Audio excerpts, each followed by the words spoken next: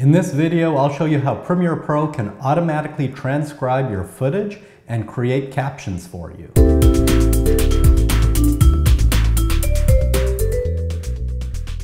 Hey everyone, I'm the Web Guru and I do tutorials on audio, video, and photography, so be sure to leave a comment and subscribe. And here inside of Premiere Pro, I've already loaded a short clip of myself and I am going to transcribe it. So first of all, I'm going to switch over to the Captions workspace by clicking on this little button up here.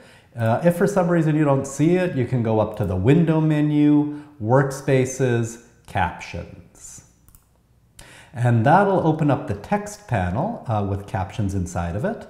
And there's a little button here called Transcribe Sequence. So I'm going to go ahead and click on that. And where it says audio on track, my dialogue is actually on audio track 1.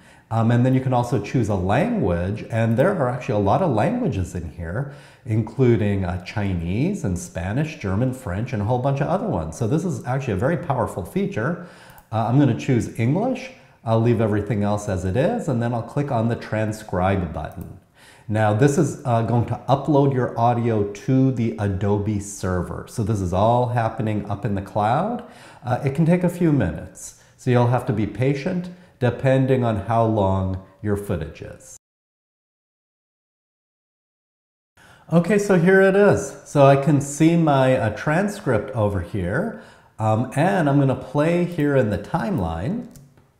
In this video, I'll show you everything you need to know to get started with Premiere Pro. And it's looking very good as I play through the timeline. It's actually highlighting the word inside of the transcript. And if I click on any word inside of the transcript, it'll actually jump me to that part of the video. So that's actually a really nice feature that can save you a lot of time.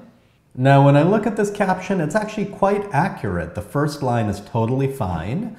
But I do find a couple of little inaccuracies here in the second line, because I actually said, "Hi everyone, I am the Web Guru," and it didn't quite get that correct. So I just have to double click and then correct whatever I need to.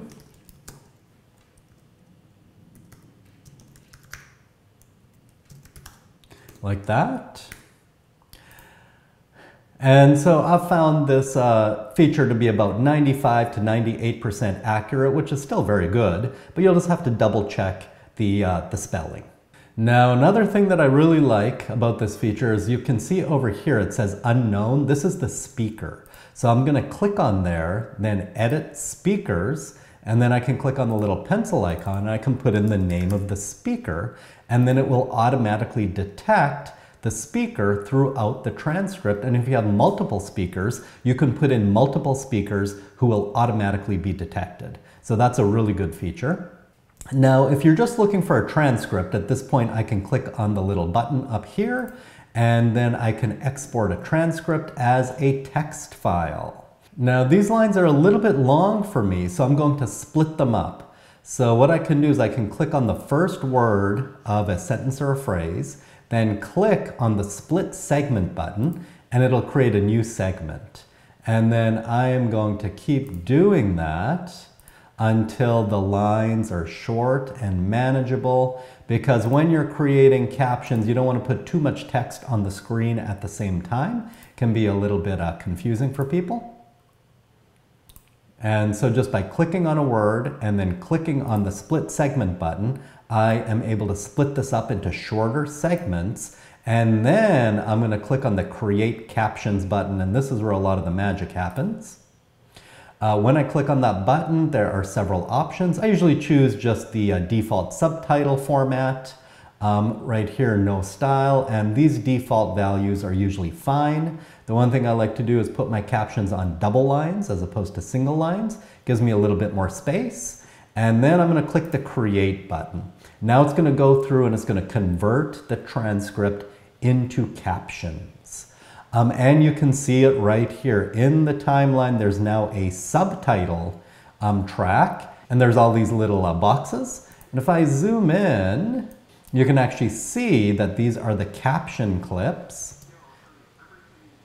And if I play the video, you can even see the caption there. I'll make the screen a little bit bigger just by clicking on this little line. And there it is. So now you can see the captions or the subtitles. If I click through the video, it's automatically timed them correctly and placed them inside of the timeline in sync to my voice. So this is fantastic. I've saved a ton of time here. And at this point, if I wanted to, I can also go up into the Captions panel, and then if I click on this little button here, I can export an SRT file. Or I could also do a text file. And an SRT file is like an industry standard caption file that I can upload to YouTube and use in other places. So this is a great time saver.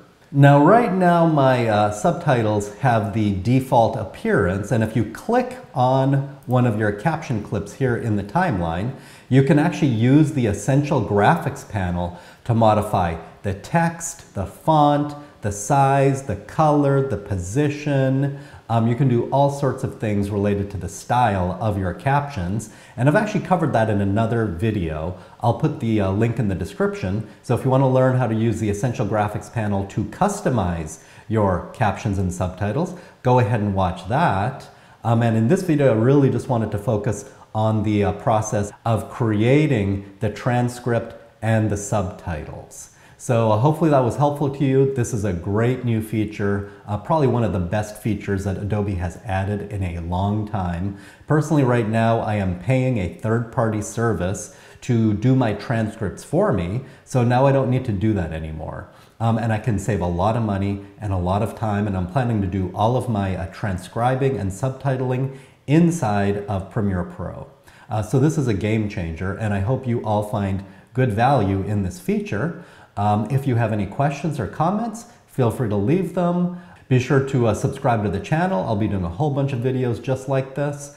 So I'll see you in the next video, and in the meantime, keep learning and growing.